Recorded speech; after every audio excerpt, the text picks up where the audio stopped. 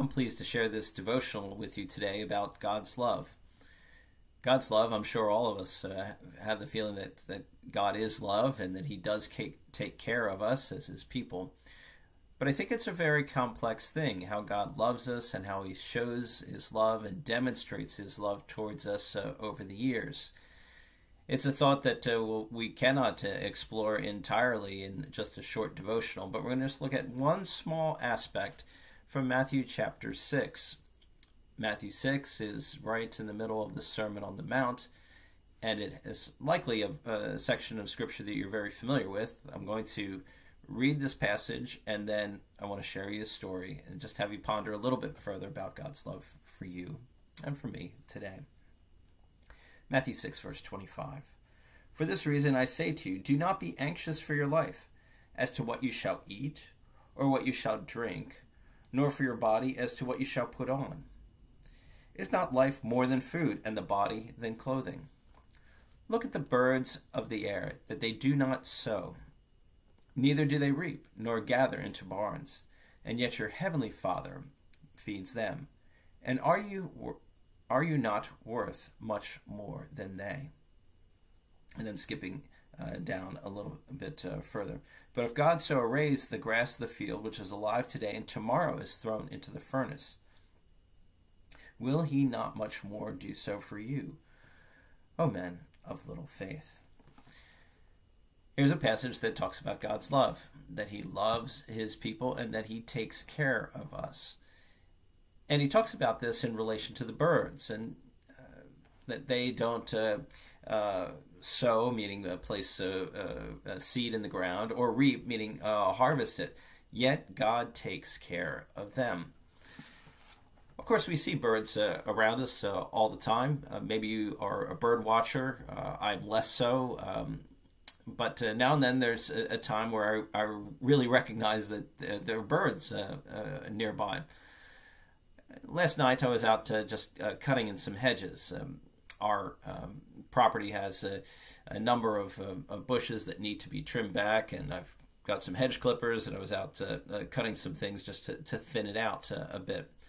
And several of the bushes had grown together, and these bushes were about, maybe 6 feet high. So I was cutting and trimming things back to separate the bushes, one from the other. But wouldn't you know, as I was cutting through some of the bushes, it exposed a very small nest.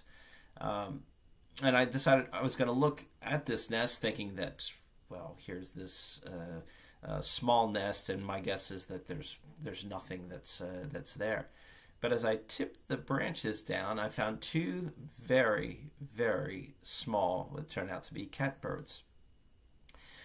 Their eyes weren't even open, but I could see their beaks, yellowish orange beaks, and I thought, this is amazing. Here I am looking at these two very, very small birds, defenseless and helpless. So I went inside, and I thought I'd show the family, and I brought Andrea out to take a look at this very small nest with these very small chicks within inside of it. And once again, I bent down the nest so that she could see them, since she's smaller than me. And I didn't bend it down as far as before, but you could see as I started to bend it down, their little beaks starting to pick up from the nest, and it was very touching for both of us. And as we were doing that, the mother flew by, and I knew there must be a bird somewhere in the area to look after these just small little ones. But she flew by, and I knew that she was, of course, wanting to take care of her birds, her very small young ones. Now, this is just one picture of many that we have from nature, but it fits in line with this scripture text very well, that God looks after the birds. They don't sow and they don't reap, and yet He takes care of them. And brothers and sisters, there are lots of things in this world that we can't do. We can't cause the sunshine to rise. We can't cause the rain to come. We can't cause our health to be great or less, so we can do some small things, but it's really the Lord who's in charge of these things.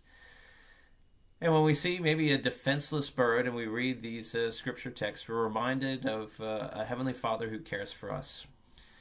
And I hope that even in the midst of troubling stories that we have from the news, that you'll step back and just appreciate how God looks after us, even like the birds. They don't sow and they don't reap, and yet God cares for them.